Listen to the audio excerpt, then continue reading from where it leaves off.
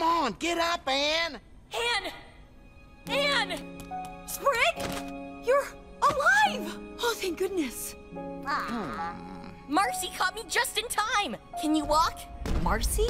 I have to admit, even I'm surprised. Somehow you've still got the gift, kid. Which means I can't let you live. What?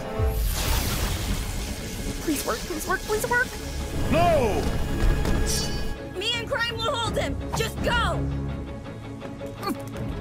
Quick! Into the portal, everyone! Hurry! The box! Marcy, hurry! I just need to...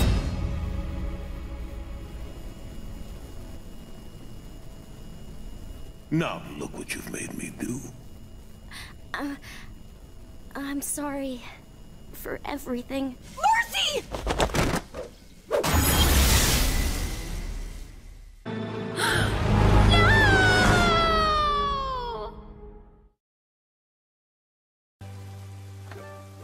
Woohoo! That was amazing! I can't believe we did it! Yeah, we did. And now, we're through here. Anne, no! Where will you go? I'll go stay with someone who isn't a liar. I don't know, maybe Loggle. He seems like a straight shooter. Anne, wait. Let me at least explain. What I did wasn't right, but I didn't do it to trick you.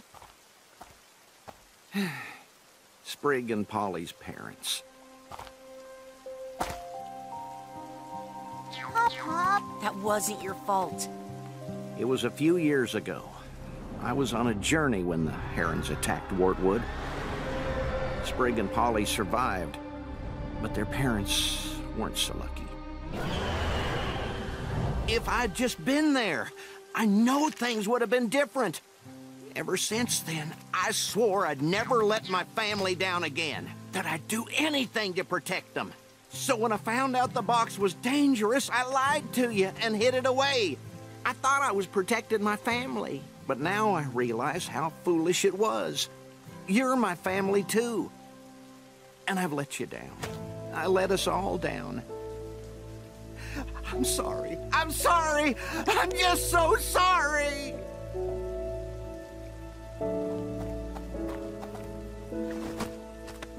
Huh? Hop Hop, I forgive you.